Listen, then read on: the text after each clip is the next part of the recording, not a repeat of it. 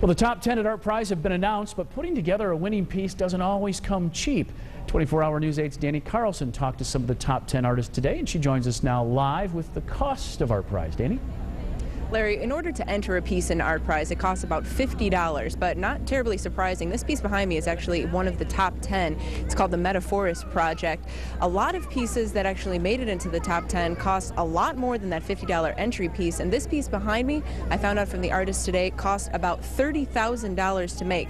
Now, we've gotten a chance to speak to more than half of the artists in the top 10. We have some of that video for you today. We found out the big expense for a lot of them is actually paying for lodging. Anyone who comes from out of town obviously has to pay to put themselves up, so sometimes that can be in thousands of dollars.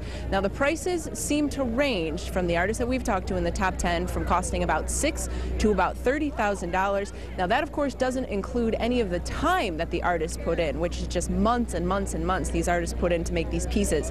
Now, even though only one artist can win that big $250,000 prize, artists that we spoke to today say whether they win or not, they still want to compete.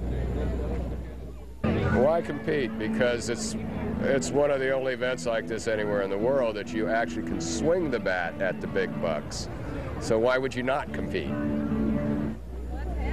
And another thing when we're talking about cost, something that everybody might not think of, all these little postcards and business cards that the artists are handing out, these cost a lot. Talking to the artists today who print up tens of thousands of these, they can cost up to about $1,000 just to print these out and hand them out. So hold on to them if you want to. They're actually pretty expensive. Now, coming up in our next half hour, we're going to cover everything Art Prize, and we'll have some information for you about what the Art Prize traffic is looking like. So stay tuned with us. Live in Grand Rapids tonight, Danny Carlson, 24-hour News 8.